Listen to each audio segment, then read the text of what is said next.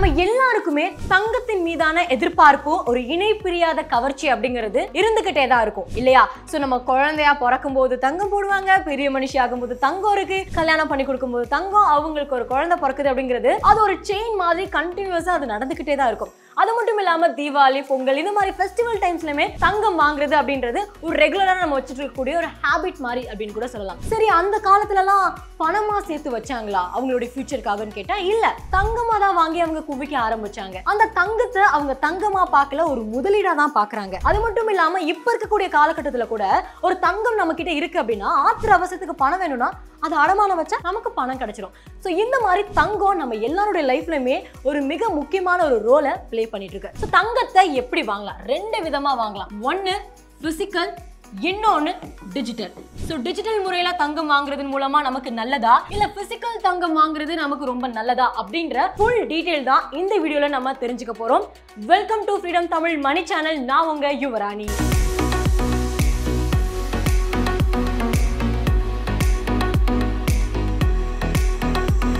Physical gold, digital gold நமக்கே தெரியும். பிசிக்கல்னா நம்ம கண்ணு முன்னாடி வாங்கி கையில தொட்டு பார்த்து இது தங்கம்பா அப்படிங்கிற மாதிரி. டிஜிட்டல் அப்படிங்கிற போது ஆன்லைன்ல வாங்கக்கூடிய தங்கம் அப்படிங்கிறது நமக்கு தெரியும். ஸோ ஃபர்ஸ்ட் பிசிக்கல் தங்கத்தை பத்தி நம்ம பேச போறோம். ஸோ பிசிக்கல் தங்கம் அப்படின்னு பார்க்கும்போது நம்ம தங்க நகையா வாங்குவோம். ரெண்டாவது தங்க நாணயம், மூணாவது தங்க கட்டிகள். ஸோ தங்க நகையா வாங்க முடியும், தங்க நாணயமா வாங்க முடியும், தங்க கட்டிகளா வாங்க முடியும் பிசிக்கல் கோல்ட் அப்படின்ற கேட்டகரியில வரும்போது. இப்போ நம்ம தங்க நகையா வாங்குறோம் அப்படின்னா இதுல செய்கூலி, சேதாரம், ஜிஎஸ்டி இது எல்லாமே போட்டு தான் கொடுப்பாங்க தங்க நகையை நம்ம வாங்கும்போது. இந்த செய்கூலி சேதாரத்தை பொறுத்தவரைக்குள்ள 10 to 12% அவங்க வந்து கண்டிப்பா இதுக்கான காசு வாங்கிப்பாங்க.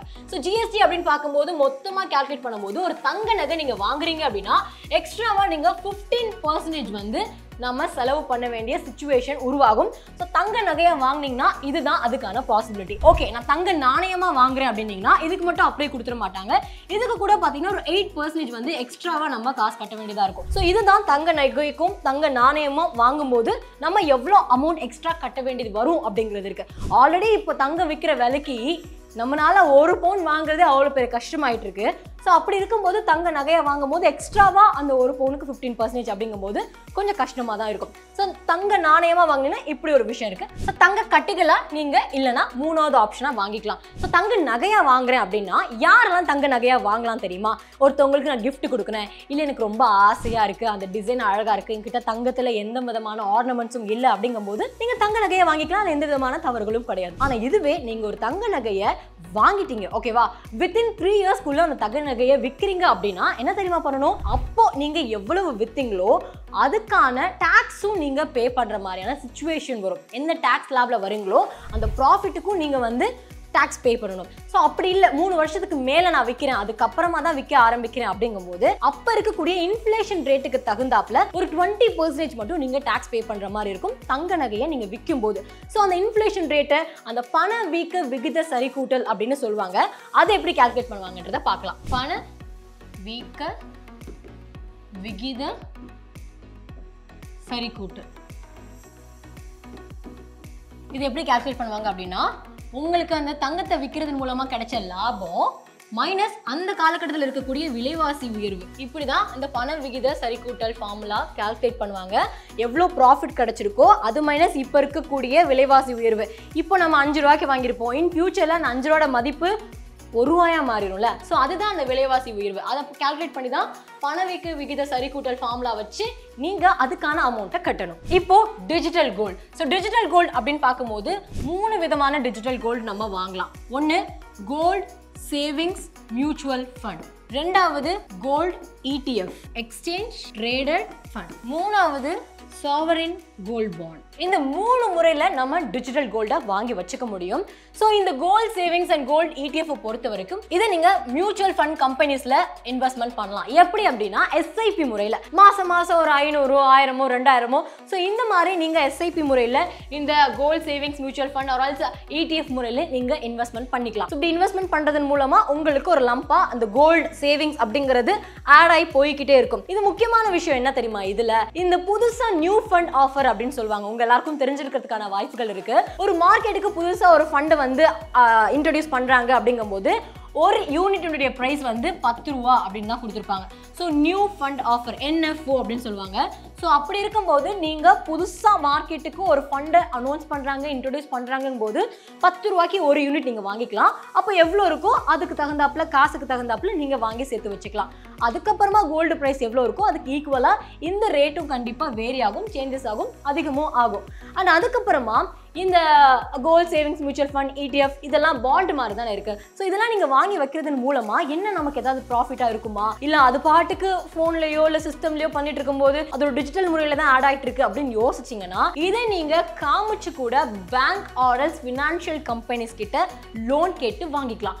இன்வெஸ்ட்மெண்ட்டுக்கு தகுந்தாப்புல அப் டு 75% வரைக்கும் கூட அவங்க லோன் கொடுக்கறதுக்கு ரெடியா இருக்காங்க. அது மட்டும் இல்ல, இந்த 2 ஸ்கீம் மூலமா நீங்க என்ன தெரியுமா பண்ணலாம், அதுல கிடைக்கக்கூடிய ப்ராஃபிட்டுக்கு நீங்க கண்டிப்பா எந்த டாக்ஸ் லேப்ல வரீங்களோ அதுக்கு தகுந்தாப்புல டாக்ஸும் நீங்க பே பண்ணணும். அண்ட் மூணாவது என்னன்னா sovereign gold bond. Sovereign gold bond பத்தின நிறைய விஷயங்கள் நான் ஆல்ரெடி ப்ரீவியஸா ஒரு வீடியோல சொல்லியிருக்கேன். இந்த சாவரின் கோல்ட் பாண்ட்னா என்ன தெரியுமா, வருஷத்துக்கு 2 முறை மட்டும் தான் கவர்மெண்ட்ல இருந்து ரிலீஸ் பண்ணுவாங்க. ஸோ இதை யார் ஹேண்டில் பண்றாங்க அப்படின்னா கவர்மெண்ட் பண்றாங்க. ஸோ சேஃப் அப்படிங்கிறது இதுல ரொம்பவே ஜாஸ்தி கம்பேர் வித் போத் டூ. இந்த ரெண்டுத்தையும் கம்பேர் பண்ணும்போது இது ரொம்ப 100% வந்து சேஃபா இருக்கும். அதுவும் சேஃப் தான், நான் இல்லைன்னு சொல்லல. பட் இது யார் பண்றாங்கன்னா கவர்மெண்ட்டே நடத்துறாங்க. ஸோ சாவரின் கோல்ட் பாண்ட் வருஷத்துக்கு 2 முறை அவங்க ரிலீஸ் பண்ணுவாங்க. ஸோ இதில் நமக்கு டாக்ஸ் பெனிஃபிட்ஸ் நிறைய இருக்கு. ஸோ உங்களுக்கு இந்த சாவரின் கோல்ட் பாண்ட் பற்றின ஃபுல் எக்ஸ்பிளனேஷன் டீடைல்ஸ் வேணும்னு நினச்சிங்கன்னா ஆல்ரெடி நம்ம சேனலில் top to bottom sovereign gold bond எப்படி நடத்துவாங்க, எப்படி இருக்கும், அதில் எப்படி ப்ராஃபிட் வாங்கலாம், எப்படி அதை ஃபஸ்ட்டு பை பண்ணலாம் அப்படின்னு எல்லா எக்ஸ்பிளனேஷனுமே கொடுத்துருக்கோம். ஸோ அந்த வீடியோடைய லிங்க் டிஸ்கிரிப்ஷனில் நான் கொடுக்குறேன், அதையும் போய் செக் பண்ணி பாருங்க. ஸோ இந்த 3 விஷயங்கள் மூலமா மட்டும்தான் நம்மளால டிஜிட்டல் கோல்டை வாங்கிக்க முடியும். ஓகே, டிஜிட்டல் கோல்ட்னா எப்படி, பிசிக்கல் கோல்ட்னா எப்படின்னு இண்டிவிஜுவலா ஒவ்வொன்றத்தை பத்தி நான் சொல்லியிருக்கேன். ஆனா ரெண்டுத்தையும் கம்பேர் பண்ணி எது பெஸ்ட் அப்படிங்கறத நெக்ஸ்ட் பார்க்கலாம். ஸோ இப்போ physical gold versus digital gold, so ரெண்டுத்துக்குமான வித்தியாசங்கள் என்ன, எதுல என்னென்ன விஷயங்கள்லாம் நம்ம பார்க்கணும் அப்படிங்கறத ஒரு டேப்லோ காலம்ல நம்ம பார்க்க போறோம்.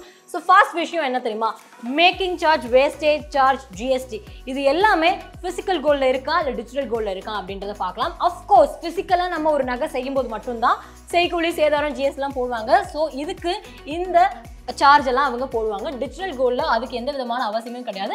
பிகாஸ் நம்ம நகையை டிஜிட்டலாக தான் வாங்குறோம். ரெண்டாவது, குவாலிட்டி பொறுத்த வரைக்கும் பிசிக்கல் கோல்டில் நல்லா தான் இருக்கும். But compare with digital gold அப்படின்னு பார்க்கும்போது இங்கே 24 கேரட் தங்கம் கிடைக்குங்க. ஆனால் இங்கே அப்படி கால்குலேட் பண்ணும்போது 24 கேரட் தங்கம் கிடைக்காது. அண்ட் மூணாவது, செக்யூரிட்டி ப்ராப்ளம் அப்படிங்கும்போது அஃப்கோர்ஸ் ஃபிசிக்கலாக நம்ம கையில் வச்சிருக்கோம் அப்படிங்கும்போது அதை பத்திரப்படுத்தி வைக்கணும் அப்படிங்கிற பொறுப்பெல்லாம் நமக்கு இருக்குது. அப்படிங்கிறதுனால செக்யூரிட்டி ப்ராப்ளம் ஃபிசிக்கல் கோல்டாக வாங்கும்போது இருக்கும். டிஜிட்டல் கோல்டுக்கு அந்த செக்யூரிட்டி ப்ராப்ளமே கிடையாது. நெக்ஸ்ட் பாயிண்ட், மணி கன்வர்ஷன். இப்போ நமக்கு ஆத்திர அவசரத்துக்கு பணம் வேணும் அப்படின்னா அதுக்காக தங்க நகையை வாங்குறோம், அடமானம் வைக்கிறோம் அப்படின்ற கதையெல்லாம் நம்ம சொல்லியிருக்கோம் இல்லையா. ஸோ பிசிக்கல் கோல்டாக நீங்கள் வாங்கும்போது அதை மணியாக கன்வெர்ட் பண்ணுறதுக்கான ஆப்பர்ச்சுனிட்டி, பாசிபிலிட்டி எப்படி இருக்குன்னா குட் இருக்கு. அதே சமயம் டிஜிட்டல் கோல்டில் பார்க்கும்போது அது நம்ம ஒரு பாண்டாவோ இல்லை டிஜிட்டலாக தான் வாங்கி வச்சிருக்கோம். அப்போ அதை வச்சு நம்மளால பணமாக்க முடியுமா அப்படின்னு கேட்டிங்கன்னா அஃப்கோர்ஸ் சேவிங்ஸ் ஃபண்ட், ETF இது ரெண்டுத்தையுமே நம்மளால பணமாக்க முடியும். பட் சாவரின் பாண்டில் ஆக்க முடியாது. காரணம் என்னன்னா, சாவரின் பாண்ட் அப்படிங்கிறது 8 வருஷம் வரைக்கும் அவங்க வச்சிருக்கணும், அதுக்கப்புறமா தான் விற்க முடியும், அது கவர்மெண்ட் மட்டுமே தான் வாங்குவாங்க. ஸோ மணி கன்வர்ஷன் அப்படிங்கிறது சாவரின் பாண்ட் வச்சிருந்தீங்கன்னா கிடையாது. பட் சேவிங்ஸ் ஃபண்ட் அண்ட் ETFல நீங்கள் டிஜிட்டல் கோல்டு வாங்கியிருந்தீங்கன்னா மணி கன்வர்ஷன் அங்கே கூட பண்ணிக்கலாம். ஸோ மார்டேஜ் லோன், அதாவது அடமான கடன் அப்படிங்கிறது எஸ் பிசிக்கல் கோல்டில் சின்ன பிள்ளைலேருந்தே நமக்கே தெரிஞ்சிருக்கும். நம்ம வீட்டில் எவ்வளோ நகை அடமானம் வச்சு நம்மளே ஸ்கூல் ஃபீஸ்லாம் கட்டியிருப்பாங்க. ஸோ பிசிக்கல் கோல்டில் எஸ் மார்டேஜ் லோன் நம்ம வாங்கிக்கலாம். டிஜிட்டல் கோல்டை பொறுத்த வரைக்கும் savings fund and sovereign bond இது ரெண்டுத்துலையுமே நம்ம அடமானம் வச்சு நம்ம கடன் வாங்கிக்கலாம். பட் ETFல அந்த அடமான கடன் வாங்க முடியாது. And last, login period physical கோல்டுக்கு கிடையாது. ஒன்ஸ் நம்ம வாங்கிட்டோம்னா அது நம்மளோடது தான். லாக்இன் பீரியட் டிஜிட்டலை பொறுத்த வரைக்கும் savings fund and ETFல login period அப்படிங்கிறது கிடையாது. பட் சாவரின் பாண்ட்ல லாக்இன் பீரியட் இருக்கு. ஏன்னா அவங்க மினிமமா 5 இயர்ஸ் நீங்க வச்சிருந்துருக்கணும், அதுக்கப்புறமா தான் எடுக்கணும் அப்படிங்கிற ரூல்ஸ் எல்லாம் இருக்கு. ஸோ அதுக்கு தான் நான் முன்னாடியே சொன்னேன், சாவரின் பாண்டை பத்தின ஃபுல் டீடைல்ஸ் வேணும்னா டிஸ்கிரிப்ஷன்ல லிங்க் இருக்கு, அந்த ஃபுல் வீடியோ போய் பாருங்க. ஸோ இதுதான் பிசிக்கல் கோல்ட் அண்ட் டிஜிட்டல் கோல்டுக்கான வித்தியாசங்கள். ஸோ ஒவ்வொன்றுத்துலையுமே என்ன இருக்கு என்ன இல்லை அப்படிங்கிறத நீட் எக்ஸ்பிளனேஷன் நான் கொடுத்துருக்கிறேன். இதெல்லாம் வாங்குறத வச்சு ஓகே, குவாலிட்டி இதெல்லாம் ஓகே.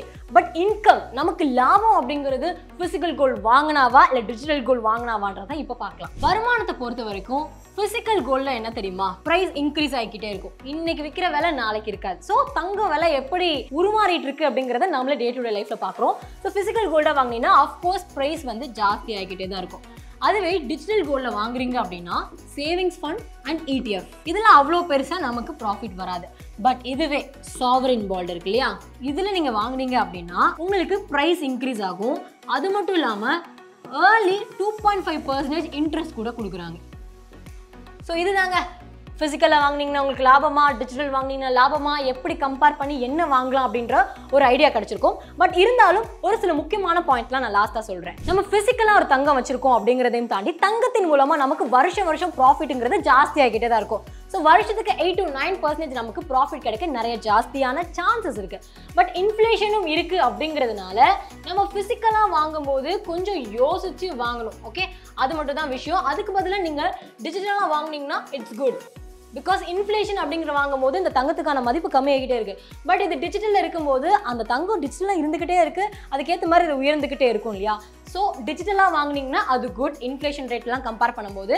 ஸோ தங்கம் நீங்கள் வாங்குறீங்க அப்படின்னா டோட்டல் இன்வெஸ்ட்மெண்ட்லேருந்து 10 to 15% வந்து கோல்டுன்னு நீங்கள் இன்வெஸ்ட்மெண்ட் பண்ணலாம். அதுலேயும் அது டிஜிட்டல் கோல்டாக இருந்ததுன்னா ரொம்ப பெட்டர். அப்படி இல்லைப்பா அப்படின்னா ஒரு 10 to 12% வந்து உங்களுக்கு ப்ராஃபிட் வர மாதிரியான ஒரு பேட்டர்ன் தான் diversified equity mutual fund. So இதில் நீங்கள் தங்கத்தை போட்டு உங்களோட இன்வெஸ்ட்மெண்ட்டை வச்சு அதில் கிடைக்கக்கூடிய ப்ராஃபிட்டில் உங்களுக்கு எப்போ ஃபிசிக்கல் கோல்டு வேணுமோ அந்த லாபத்தை வச்சு ஃபிசிக்கல் கோல்டு வாங்கிக்கலாம். ஸோ இப்படி தான் physical gold and digital gold ரெண்டுத்துக்கும் உண்டான வித்தியாசங்கள் என்ன அப்படிங்கிறத நம்ம பார்க்குறது. அண்ட் எது ப்ராஃபிட் அப்படிங்கிற ஒரு கிளாரிட்டி உங்களுக்கு கிடைச்சிருக்கும்னு நான் நினைக்கிறேன். பட் இருந்தாலும் தங்கம் விலை எதை வச்சு டிபெண்ட் பண்ணுறாங்க அப்படின்னா நாட்டினுடைய பொருளாதார நிலவரம். நம்ம நாட்டில் போர் இல்லைனாலும் வேறு எந்த நாட்டில் போர் நடந்தாலும் அதனுடைய இம்பேக்ட் அப்படியே தங்கத்தின் மேலே பிரதிபலிக்கும். ஸோ லாஸ்ட் மந்த் பார்த்தீங்கன்னா தங்கம் வந்து எந்த அளவுக்கு ஜாஸ்தியாச்சு. திடீர்னு ஒரு நாட்டில் வந்து போர் நடந்துட்டு இருக்கு அப்படிங்கும்போது நிறைய பேர் வாங்கலாம்னு நினச்சிட்டு இருக்கும்போது திடீர்னு அடுத்த 2 நாளில் இன்க்ரீஸ் ஆயிடுச்சு. ஸோ இதெல்லாம் பார்க்கும்போது தங்கத்தின் மேலே நம்மளால கெஸ் பண்ண முடியாது. கம்மியும் ஆக சான்சஸ் இருக்கு, ஜாஸ்தியும் ஆக சான்சஸ் இருக்கு. பட் உங்களுக்கு எது ப்ரிஃபரபிள் அப்படிங்கிறத பார்த்து ஃபிசிக்கலாக வாங்கினா ஓகேவா, டிஜிட்டலாக வாங்கினா ஓகேவா, என்ன பர்பஸ்க்காக வாங்குறீங்க அப்படிங்கிறத தெரிஞ்சுக்கிட்டு தங்கத்தில் முதலீடு பண்ணுங்க. அண்ட் இந்த வீடியோ உங்களுக்கு ரொம்பவே ஹெல்ப்ஃபுல்லாக இருக்கும்னு நான் நினைக்கிறேன். அப்படி இருந்ததுன்னா உங்கள் ஃப்ரெண்ட்ஸ் அண்ட் ஃபேமிலி மெம்பர்ஸ்க்கு கட்டாயமாக ஷேர் பண்ணுங்க. அண்ட் இந்த வீடியோ பற்றின ஏதாவது ஒரு இன்ஃபர்மேஷன் எனக்கு நீங்கள் தெரியப்படுத்தணும்னு ஆசைப்படுறீங்க, இல்லை நல்லா இருக்கு நல்லா இல்லை சம் கமெண்ட்ஸ் ஏதாவது நீங்கள் கொடுக்கணும்னு ஆசைப்படுறீங்கன்னா மறக்காமல் கமெண்ட் செக்ஷனில் உங்களுடைய பதிவு பண்ணுங்க. அண்ட் இப்போ தான் ஃபர்ஸ்ட் டைம் நம்மளுடைய ஃப்ரீடம் தமிழ் மணி சேனலை பார்க்குறீங்க அப்படின்னா சப்ஸ்கிரைப் பண்ணுங்க.